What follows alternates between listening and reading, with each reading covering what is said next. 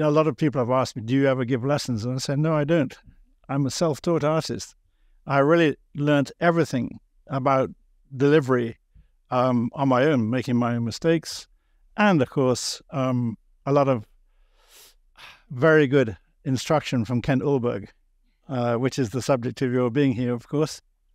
Well, Matthew, then do you want to do the official... Yeah, let's do it. And I also wanted to say, I meant to talk, we're in your gallery right now, and it's still open. So we still have the occasional person stopping in and looking around. It shouldn't be too bad, No, but if we hear anything, it's okay. We'll roll with it. Yeah. But yeah, why don't you give us So we'll do the intro for it, and then that way when it's time, you can snip everything together, right, Matthew? That's right. All right. Okay. So welcome everybody to Creative Moonlighting. Today we have the immense pleasure of welcoming a true legend in the field, a man whose tireless efforts have not only brought us closer to understanding our oceans, but have also inspired millions worldwide to protect and preserve our underwater ecosystems. So please join us as we extend a warm, aquatic welcome to none other than Guy Harvey, renowned marine biologist, award-winning artist, conservationist extraordinaire, and an advocate for sustainable fishing practices. Guy's unwavering passion for marine life has propelled him to become one of the most influential figures in ocean research and conservation. You have over 4 decades of experience studying various species in their natural habitats. And really, we're so honored because we know that your expertise is unparalleled. His groundbreaking work on shark behavior, specifically pioneering research on great white sharks and many others, has revolutionized our understanding of these magnificent creatures. Moreover, his captivating artwork has served as a powerful medium to raise awareness about the fragile beauty that lies beneath the waves. And throughout his illustrious career, Guy Harvey has collaborated with leading scientists on groundbreaking expeditions across the globe. Through his organization, the Guy Harvey Ocean Foundation, he actively supports research initiatives aimed at preserving delicate ecosystems and promoting sustainable fishing practices. So today we are so excited to have the opportunity to talk with you about marine conservation challenges, the importance of education in fostering environmental stewardship. Also, collaboration. The reason why we're here today is because of Kent Ullberg, who is a dear friend of our family and a dear friend of yours. And so without further ado, let's dive into this conversation. Thank you very much, Denise and Matt. Great. Nice to have you over here, and looking forward to the next couple of days of productivity. Oh my goodness, me too. And just a little background is that we are making a documentary about Kent, and that's how we got connected through Kent and Virla to you. And you were so gracious to say, "Yeah, sure, come on, we'll do the interview. We can do a podcast." And this is kind of a good way for us to warm up, to be able to, first of all, learn more about your story, and then also connect the dots with that and with Kent. Kent definitely was a mentor, because he was like, you got to have more variety. Don't be so hard. Your anatomy is excellent, but there's different ways of doing art, and feel unconstrained in taking on different media. And so he really brought me out of that very tight pen and ink sketches, very highly detailed. Every scale is done, every fin ray, to be looser and add more color and experiment and make mistakes and find out what works for you. Because of all things, as an artist, when you're actually painting to make money, you don't want to waste time. You want to be on the money in terms of literally delivering a finished product that you can sell. Part of the drive that I have is not to waste time when you're down drawing and sketching and painting or whatever. I make every stroke count. So does that ever get in the way of the experimentation part? Not really. Not nowadays, certainly, because that's a great question, because I do sketches to start with, and I keep them all nowadays. Part of this sort of art library I've been meticulous about, because they do become a painting later on in life. Right now, well, we just came back from Guatemala 2 weeks ago, and I'm very inspired by interactions with spinner dolphins, the eastern tropical Pacific spinner dolphin.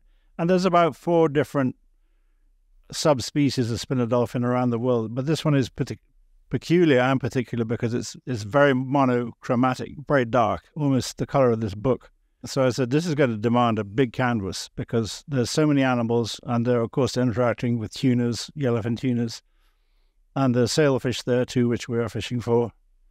And it's like, this has to be a big canvas. So I started 2 weeks ago on a big one, 15 feet by 6 feet. So that's pretty big. Wow. Pretty big. This is only 4 by 8. It's not as big as what I saw in the airport. Yeah. But Oh, yeah. Well, that what is that one, by the way? The airport one, is it? I saw that today too.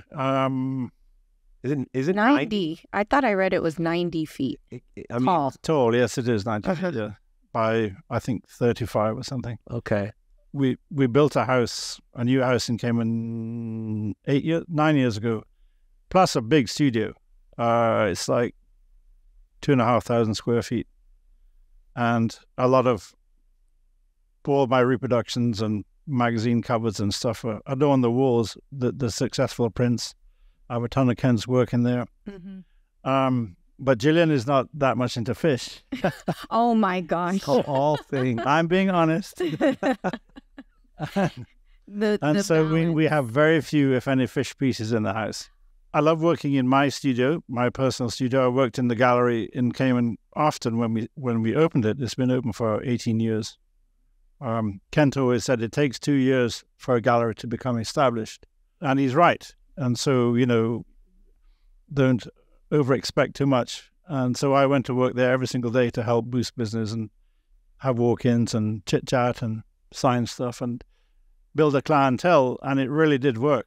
He and Viola were very instrumental in getting me nominated to become a member of the SAA. And since then, I've always maintained my membership. It's a very prestigious organization of which to be a member, and he's been very influential in the SAA for, 4 decades. So, yeah. And on another administrative note, Denise, my daughter, when she became the CEO of the foundation, she changed the name immediately. Oh. It's now the Guy Harvey Foundation. Okay. Guy Harvey Foundation. It's less words, so simpler. Anyway, we can get on to the other things, but yeah. So I'll drop in and mention Ken from time to time because he's been a big part of my life all these years, and we've helped each other. There's no doubt about that. But I think because I've collected his work as well, and never been a sculptor, ever tried to do sculpture, it's because he is so good at it. And I'm not talking about just, the smaller pieces that he's done, which are available to the public in limited editions, but his monumental pieces are his signature pieces. And I'll tell you a funny joke about that later, but he is the best wildlife sculptor in the world. He's a physicist, a chemist, a construction guy, an architect, all in one. Yeah. He's outstanding. Yeah, that is outrageous. One thing that stood out to me when I first started reading a bit about your story was that you were highly impacted by Ernest Hemingway and by The Old Man and the Sea. Hemingway. Hemingway. And that was a big thing for Kent, too. Hemingway. It really was. For everybody, I think, in our genre. It's funny, I did a book signing of my latest book down in Key West at the Papas Pilar rum-making facility down there. And they now work very closely with the Hemingway family. In fact, they have the license to make the Hemingway rum. So there's another connection, right? Yeah. Hemingway and this rum. is the new book, The 10,000 Chicken Sandwiches. Yes. Yeah. We'll get into that in a bit. But so our connection with Hemingway and the story, of course, goes back a long way. And it starts in Jamaica, growing up as a kid fishing with people who caught big fish from small boats on handlines. And it is still an astounding feat. A lot of people still do it. But so I was familiar with that. I'd watched people fight big fish from small boats because I used to go out fishing with them. And so when my mother gave me the book to read, the version she gave me didn't have any illustrations. So I was like, here's an opportunity. And then I found out a couple of years later, to my annoyance, that a couple of other artists had actually done it before. I wondered about that, because that was your first big exhibition, wasn't it? Well, much later, Matt. I did that when I was 17, 18. So 1974, 75, and into my 20th year, it carried over a bit. And I didn't do anything with the project. I sat on it for at least 10 years. So it just sat in a shelf somewhere in a big portfolio. And I did touch it up a little bit, because some of them had been done in blue ballpoint pen, which is not, A, doesn't last very long, and B, it's not a recognized art form like pen and ink, although it's the same material. And I still have them. I kept them all. But was it easier to draw with? It was faster, yeah. Yeah. And of course, ink can be very messy, especially if you're not in control. Yeah, and are you right-handed or left-handed? Right. You're right-handed, okay. So the story remained quiet until 1985, when Gillian, who we were dating then, we started dating in 84, she said, you can get all this art together, I'll help you organize it, I'll find a gallery, and I'll find somebody to see if we can make reproductions, which we did, and we found everything there in Jamaica. We went to a very established gallery called Upstairs Downstairs in downtown Kingston, the old part of Kingston. And we printed, there was 60 images. We printed 12 in 100 sets of 12 prints. And they were quite large, black and white. And I signed and numbered them all. And we sold them for the equivalent of $220 US for a set. Wow. It was 1,200 Jamaican dollars then. And then I gave a copy. Well, a friend of mine who was a photojournalist at the tournaments we fished said, give me a copy, I'll give it to the IGFA, International Game Fish Association, whose office used to be further down the street. And we'll put it in their auction. And that year, in 1986, it sold for like $5,000 US. And my eyes were opened. It was like, holy cow. So they went to the Fort Lauderdale Boat Show and had them for sale at I think it was $1,200 US for the set, not 1,200 Jamaican. Yeah, too bad we couldn't have gotten our hands on that one. We sold them all, and that entire edition has sold out. And so I did. People said it's a lot of space, to go up on a wall, takes up a lot of space.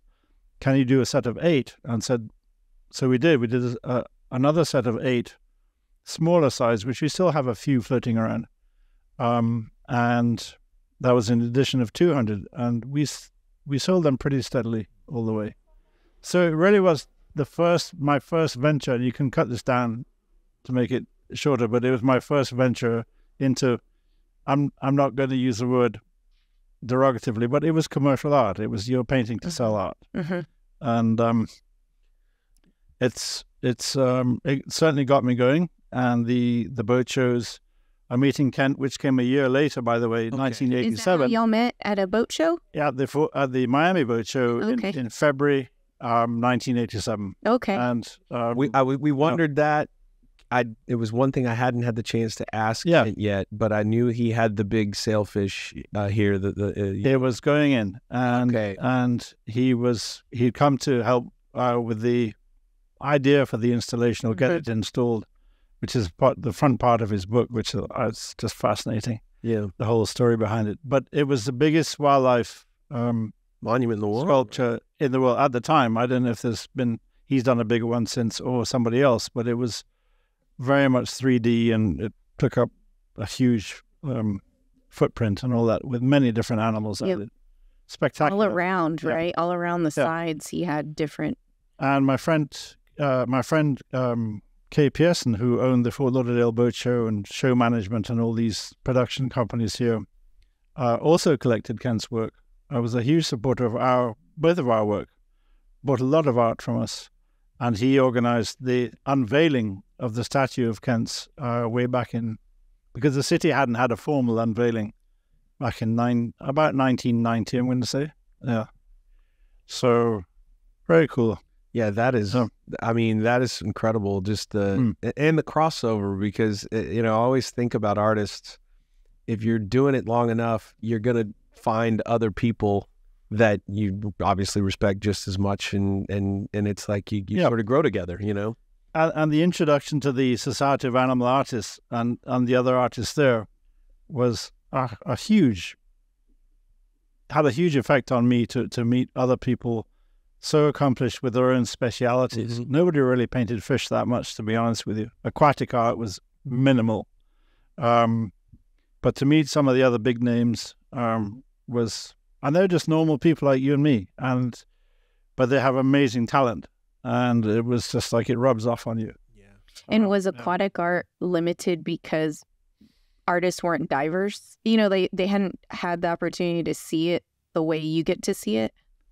That's a very good point. And even to this day, I think if you look at the number of artists in the SAA, I think there's about 300. And in the Artists for Conservation, which is a Canadian-based organization with whom I'm a member as well, they have about 500 members. And some artists are in both, some are not. It's out of their choosing. But you can probably count the artists who paint aquatic scenes, and I'm including freshwater. I'm not including birds landing on water. Yeah. On one hand. Wow. Yeah. So, I mean, obviously you loved it as a kid. So it's not like you saw, hey, this is an opening because, but you just happened to be in a small group of people. Right. Very small group. And there are a couple of people who've done well with it on the more commercial aspect, and Wyland certainly has been well out in the forefront on this. He and I work very closely together on many different projects. We've done, I think, 9 collaborations together. And he does that with other artists too. And I've worked on some of his big formats, like the public murals that he does. Kind of the equivalent to Kent's big monumental sculpture, but in a painting sense. And it's a very big marketing tool for him too. Okay. So there's 2 different ways of approaching this. You know, I got into licensing in a big way, which many of the artists, the SAA members, shun. I wanted to talk to you about that. They will sell, fine art products and books and stuff like that, but they won't go into licensing apparel or whatever. But that has been one of the key features of this brand, is the availability of art on different materials to people. And you don't have to, buy a frame and hang it on your wall. And well, even when I can't buy anymore because you run out of space. A T-shirt is a disposable item, but while you've got it, it's nice to have, and nice to give to other people, and it's inexpensive. And I mean, I had, as a kid, I had a number of shirts, and I'll be honest, I think I might have recognized your signature first because it was on the pocket, and I of course knew that on the back, but I was too young to understand. Oh, the person whose signature's on the front, that painting is the person who painted that. It was too young to figure that out until later. But and somebody actually painted that. Someone painted that. Yeah. Right. Well, you bring up another good point, which is when did you come up with your signature is a question. That is, I would love to know that. Yes. So when you go back and look at some of those old 1973, 74, 75 drawings, the pen and inks, which are in this book here, some of the signatures are the old style Guy Harvey. With the long tails, but not as long as they are now. So it only changed a little bit in that time, simply because it just evolved. Yeah, but it's always been like that. And in the gallery in Cayman, I have one of my favorite paintings of a Jamaican woman carrying a bunch of bananas on her head with 2 donkeys and straw hampers carrying produce to the market. It's very detailed pen and ink. And the signature is there, and it's just like it's not the focal, or it's not as prominent as it is now. Right. Yeah.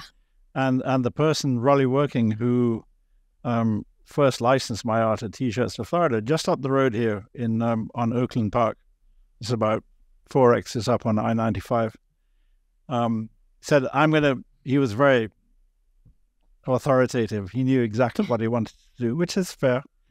Dear Ollie, he's dead now, but he really was another mentor to me in many respects, and a great fishing guy. He had many world records.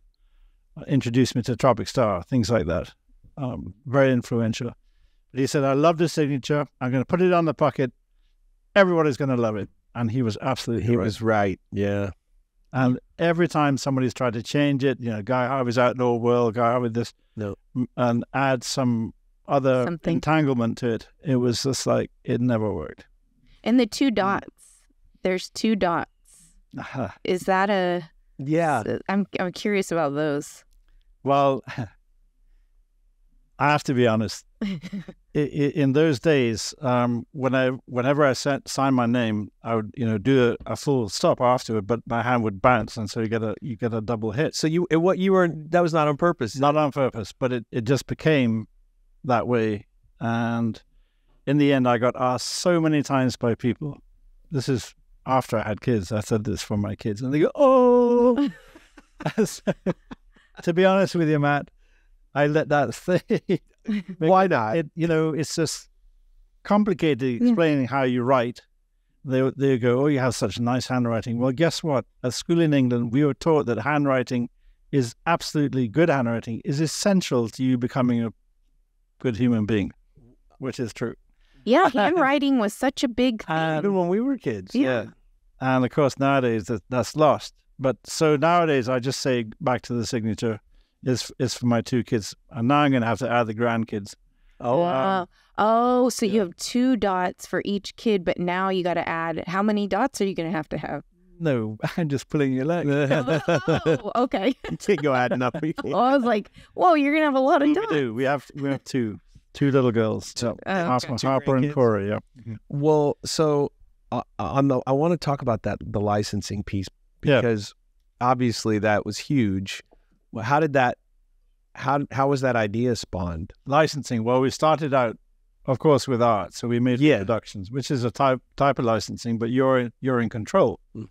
And we are still in control. I'd never given that out. The use of the art library, which is meticulously documented, is very much controlled. And we make it available nowadays to licensees through a digital library to which they're given a formula, they have access, and they can use it. A company that's authorized can use it for whatever they want. But they have to have everything approved by us. When I say us, it can be me, it can be my son, it can be Jessica, it can be somebody with authority. So the DL, I call it, the digital library, is our greatest value, our greatest asset. It's probably over 3,000 pieces of art now. Wow. And so it's a tremendous catalog of everything I've done. And occasionally I still find people who bought paintings from me from 1982 or 83, and they've escaped, so to speak. So I get a picture of them and I send them to Michelle, who's over there, and she's in charge of the library, and say, "Hey, I found this." And now you know where it is. Yeah, it's logged in. And we send them a certificate of authenticity, and it's just if they want to have it valued for insurance or. I see. Yeah. Well, so, and kind of what I was curious about was at what point in your career did it dawn on you to maybe, because like you said, some people shun that, some artists shun that. What point did it dawn on you to maybe do that? The brand became very popular very quickly. Let's put it like that. There was nobody in that space in the late 80s, early 90s. And when we transitioned from T-shirts of Florida to AFCO, which is a California-based company, it became even more popular because they did a better job, not only of the quality of the manufacturing and printing, but also the distribution, which is far more important than having a good product, by the way. And so many people, have had good products and they just haven't been able to get it out in front of the consumer in a sufficient way, so they don't make money. So it's just grown, not exponentially, but it grew and grew and grew. And the brand, spread, and people travel a lot, so they buy gifts for people, and especially here in America. I mean, Casey, how many people do you get from Iowa and Minneapolis and Cleveland? Right. Oh, wow. Really, Guy Harvey is what he's about, and when they come in, take a look at it all and learn a little bit about who he is. Yeah, and so you're making fans left, right, and center. Was it always from the onset you wanted to use the apparel as a way to fund research, or when did that evolve? It took a decade for us to make enough money that we had enough to shave off and put it back into some kind of give back. And in determining that, my business manager at the time, Charlie Foreman's family, he's from Fort Lauderdale, his family were very invested in Nova Southeastern University. Okay. And his father, actually, Dr. Charles Foreman, was a big sponsor of the Oceanographic Center at the time, which is now completely transformed into a huge building and monumental compared to what it was then. But that's how that evolved, because I'd given up academia in 1987. When you started I resigned. art full time. Yeah. How has that been? I'm curious about this transition from academia to art. Do you feel like were they directly connected? Do you feel like it helped you be a better artist? Do you feel like it helps you make more of an impact? Like the transition was out of necessity.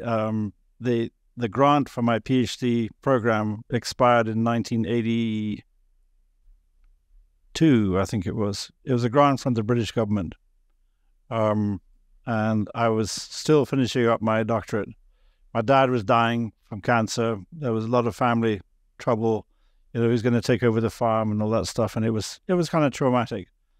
So I left it for a bit and started to supplement my income by selling art, and it was mostly on commissions. People say, "Hey, I love your birds and flowers, especially Denise, were desirable," and I still do them to this day. I think there are a couple over here, and the ladies especially would commission them. So it was tough being a PhD student and getting very little pay, and so all of a sudden, you got, hey, I want 3 pieces. I want, this hummingbird, that hummingbird, and a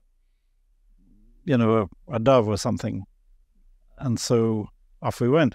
Did you find that you felt happier too? Did it change That's a good question. Yeah. It was, I enjoyed the science. I enjoyed the research work. I love teaching students, doing field trips. I started a whole diving course at university in Jamaica, and we had all our third-year marine science kids as qualified BSAC divers by the end of the time I left, which is very gratifying. It allowed them to get into the marine environment without fear and just go and see what they were studying. And to get away from academia was, I had to finish my PhD. That was the sort of stranglehold on my time. And it was very, very time-consuming. But I got it done, graduated, spent another year and a half at university, and then that's when, by 1987, I said, I have to hand over. This is developing into something big. You had to make a decision. Yeah. I think that was a big thing for us, even with GriffynCo Productions, which is the production company. I think that is also just a big decision that artists have to make. At what point is it realistic for you to make your living off of what you love to do and what you're good at? Exactly. And to that point, I would be teaching.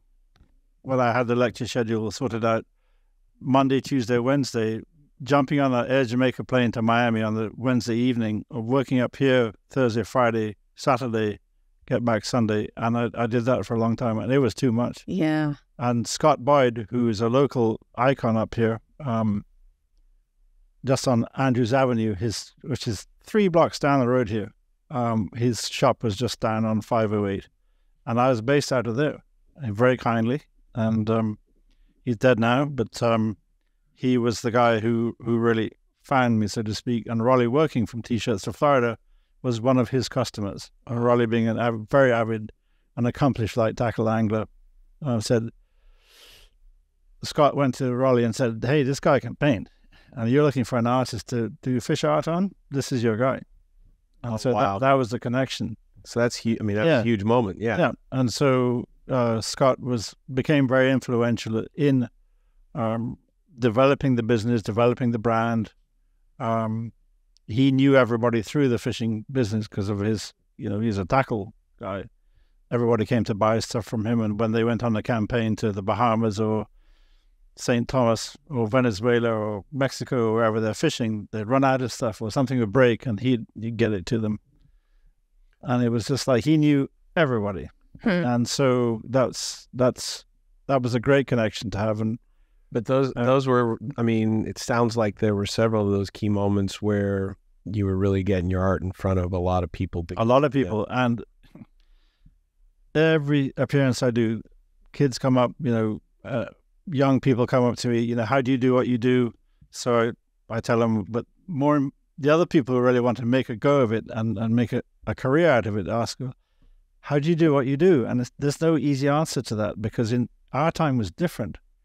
We had to go and get in front of people, schlep your stuff to all these shows, physically be there. There was no website. There was no social media. There was no way of electronically blasting yourself out there at very little cost. You literally had to go and sweat blood and tears. And of course, there were failures and disappointments and bad shows and good shows. And it was a different life. Kent would have gone through all of that too. But it made you a better person, bearing the costs of all of that. And then when I talk about costs, you got to copyright your art. And that is something I get asked about a lot. Yeah, I'm curious about that. How did you go about doing that? And of course, the bigger you get, the more exposed you are. And so the more your artwork becomes available to plagiarism. And of course, that happens. So Charlie, the same Charlie Foreman I was talking about, who is a lawyer here in Lauderdale, he set all that up where all the work was copyrighted. His wife actually looked after it mostly. And, I'm getting these big bills coming in, and he said, Guy, don't worry about it. It'll be the best money you ever spend. Wow.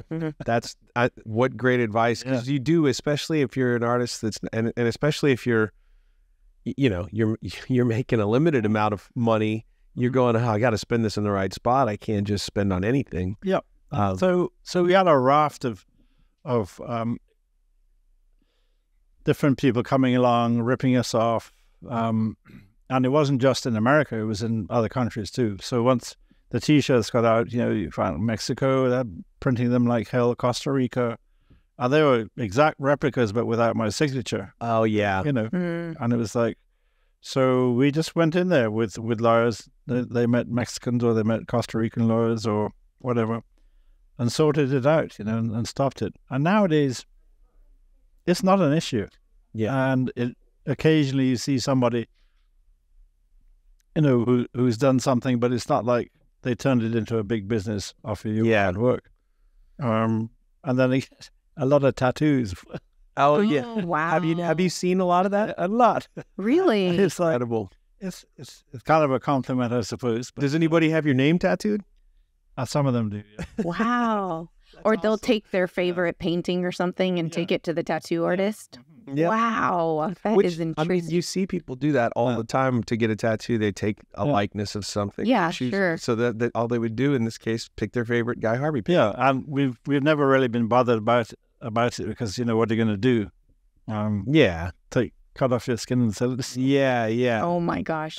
Okay, so we recently got your book, Underwater World. Yes, that was my real pandemic project. Apart from the Facebook Lives, it's absolutely beautiful. And so we looked through. Obviously, for us, we were really intrigued by stories that you had with Kent, right? In particular, right. And so a couple of them talk about how you took Kent, and he caught his first marlin with you, or swordfish. I'm sorry, swordfish in Venezuela. Yeah, black marlin in Panama. Yep. We did whale watching in the the DR, Dominican Republic. We've been to Australia, the Great Barrier Reef. We've been to Hawaii. Where haven't we been? Mexico. We've been to about 7 or 8 different locations together. Yeah. There was one story in particular that I'll read just a little piece of it because I'd love for you maybe to elaborate more, and then we can jump into maybe talking specifically about, in this case, it was about whales. Right. So in the section on humpback whales of the Silver Bank, you describe how snorkelers can legally swim with humpback whales on this Silver Bank, right? And so there's one part that, you're a really descriptive and great writer, because I can imagine when I read these. She was reading them out loud too. Yeah, it was so great. But I want to read this one in particular, and then maybe it'll jog some memories for you on this. But Kent and I were able to start creating some art, having had some inspirational encounters. He had brought some modeling clay, and I had brought a large canvas to do some painting. It was wonderful being able to sit up on the deck and paint between dives after lunch or in the evening and watch the sun go down while in the near distance whales were slapping fins and tails and presenting the occasional full-body breach. The breeze whipped the spray away in a billion golden droplets, and the loud report reached us a second later. And so later in the story, you talk about how you guys were, it says, Alex was in the boat while Kent, Jessica, Rick, and I were all swimming and filming. And when I looked down, all I saw was the snout and jaw plate loaded with sharp barnacles of the male escort coming up at us fast. The barnacles were bright white and getting bigger rapidly. Abort was all I could think as I furiously backpedaled. The snout, head, and pectorals of the male reared up above us and crashed back down on the surface. We reckoned that was a clear warning by the escort that we were close enough. No harm done, but it does raise the question of what would happen if you were bumped by an adult whale or if one breaching actually landed on the chase boat. So that's pretty wild. Such an amazing, pretty sketchy, yeah. Yeah. So what an opportunity to be able to take your art, to take your paints with you, and for Kent to bring his clay and you guys to be able to create while you're out there. And it's something I learned to do during our fishing TV series, Portraits from the Deep, which is the title of the other book, the precursor to that one. Because at the end of each show, we'd have a little painting section. Very often in that era, and still to a certain extent nowadays, in these fishing shows, they have something at the end where they're cooking up whatever they call it, a hogfish or a snapper or a tuna or whatever. And I thought, well, why not have a painting section? Nobody's going to do that. Yeah. So that kind of evolved from this. And so I do it in a few places nowadays, a lot at Tropic Star, more than anywhere else because you spend more time there. But yeah, that was an amazing time. I went 3 different times to the Silver Bank. Mm-hmm. It's about a 90-mile trip from the northern side, Puerto Plata you fly into, go on a liveaboard dive boat. And I remember it distinctly flying into Puerto Plata because they had the nastiest, most aggressive customs officers I have never met. And when you're carrying camera gear and all this stuff, as you know, you're like a target. Yeah. And in those days, the porters would just come over and, lick their lips because they know they're going to get a big tip. Yeah. Anyway, you survived. But the story with the whales was because the mums come in to have their calves in amongst the coral bum is shallow, clear water, not very warm because it's winter still, March. So you wear a suit, but it's all snorkeling. And you can get access to the whales close because they're not really moving around, the mums. They're sitting close off the bottom. Say this is the bottom here, maybe 10, 15 feet off in 40 feet of water. And they come up to breathe every 15 to 18 minutes. The calf now will sit underneath the mum down here, and you can see the head sticking out. It's kind of cute. But they can't hold their breath that long, so they come up every 4 minutes on their own. And you're there, you're all there, all of you there with your little chase boat, not right over them, but off to one side in a line. So you all have, you have the animal in sight. And if the calf came over to interact with you, that was fine, but you're asked not to go and swim to them. But they're very inquisitive and they will come over and play with you. And one time, one of them swiped Kent, and Oh I think my I gosh. mentioned it in his thigh with his tail. And he goes, he's hobbling around on the deck after. Said, "Bloody hell! Whoever said whales were soft and floppy, they're bloody liars." That sounds like Kent. good Just impression. like Kent. And he had a hematoma, a bruise there for a couple of days. But when the mums would come up, if they were cool, they would just take a breath, maybe move a few yards and go back down. But if they got agitated, they would move. But if the escort was there, the Oh. male who's looking for the unemployed, Yeah. he's looking for a job, Wow. then he would get in the way and blow you off every time. And that's what happened that time, Denise. And it was kind of scary, actually. Yeah, I can imagine. Because the barnacles, especially, apart from the impact of such a large animal, or a fin slap, if your head was above the surface, it would crush your skull. Oh my gosh. But there have been instances of humpbacks crashing into boats, not there, but in other places, because they become so numerous. They're one of the few whale species whose population has really rebounded strongly since the cessation of whaling in 1986. And we see them everywhere now, and it's good to see. Mm-hmm. Yeah. This is something that's just dawned on me right now to ask. But the recent thing with orcas and what's going on there? Yeah, everybody's asking about Yeah. that. And again, they are the smartest of all creatures. And so, who knows what they're doing? Are they playing? Are they pissed off? Are they just being malevolent? What's going on? It's limited to just a few. So I wouldn't read too much into it other than they're fooling around. It might be at our expense.